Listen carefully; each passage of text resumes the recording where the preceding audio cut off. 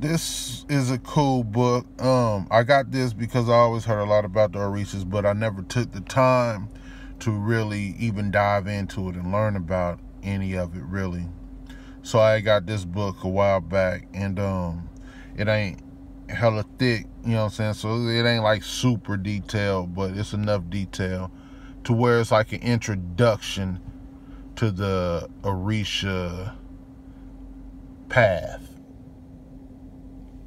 So to that African spiritual system, you know what I'm saying? It kind of just give you like a basic outline of what it's about. You know, a lot of us didn't heard about Oshun, Ogun, or whatever.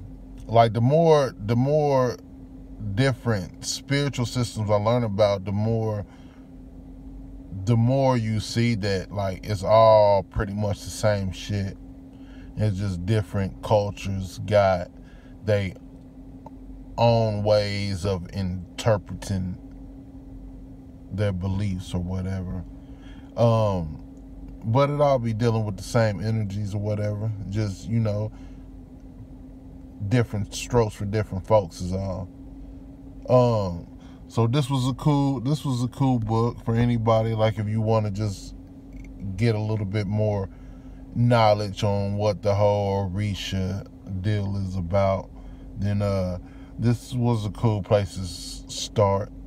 I don't know if I get heavier into learning into the Orishas and shit.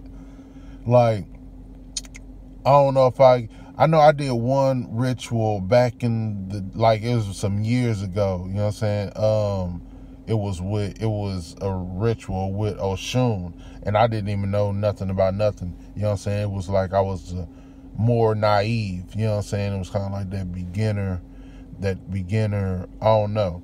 Like I was probably reckless with it too or whatever. Like I wasn't even into, I guess that's when I was just trying to get into some magic or whatnot.